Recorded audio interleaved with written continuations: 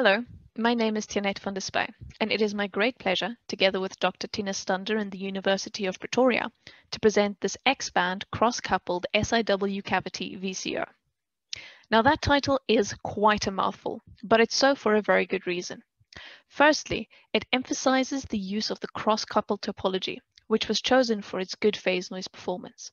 And secondly, it highlights the use of the SIW cavity as the resonator, which was chosen for its high Q factor as well as its good integration with planar circuits.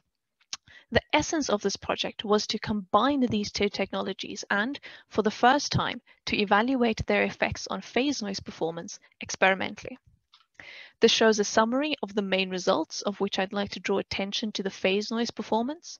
However, for a more detailed overview, I urge you to visit our poster at ID 06-6 or to contact myself or Dr. Stander. Thank you very much.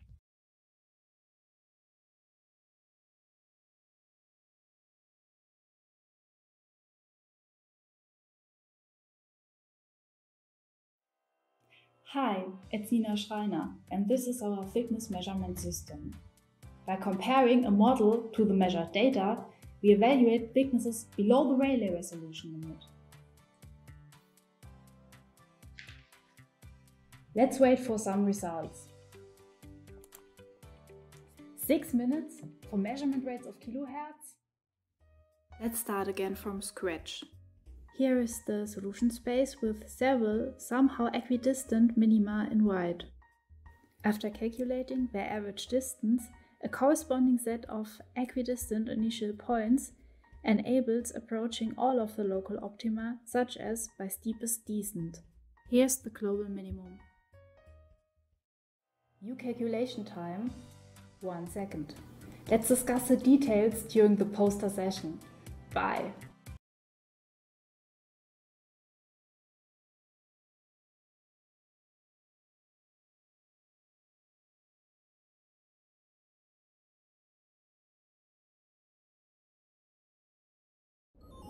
Presenting a high-performance compact Class F power amplifier for 5G applications.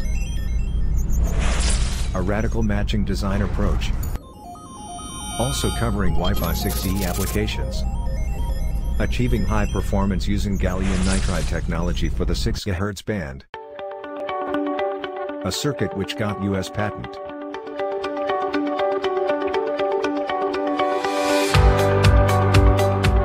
Achieving practical Class F topology up to third harmonic terminations. Measurements done in the Taiwan Best RFIC lab. To know more, join us during the 15th European Microwave Integrated Circuit Virtual Conference.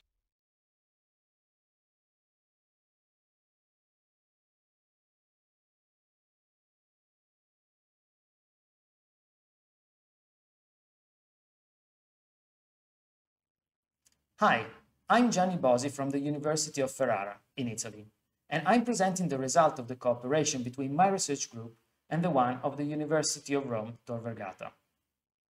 The capability of the Doherty amplifier of achieving a high efficiency over a wide range of power made it a suitable candidate for the next generation of power amplifiers in RF transceivers. Its design requires accurate nonlinear transistor models operating both under class AB and C, and this is quite a challenging result to achieve. In this work, we combine a nonlinear characterization technique of the transistors with the identification of their nonlinear models to achieve a higher level of accuracy. We consider the gallium nitride on silicon technology and validate the proposed modeling approach on a two-stage MMIC DPA. Please have a look at the poster. I'll be online for your questions.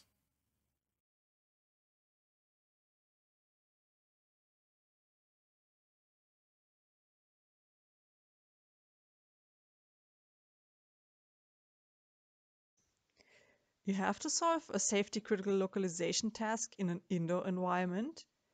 You need centimeter range accuracy, but your hardware doesn't support large bandwidth and your transponder is incoherent. Why not try and use holographic localization? Our holographic approach supports not only incoherent transponders, it also does not require large bandwidth but still provides centimeter range accuracy. Want to know more? Tune in to poster EuRad 15.1.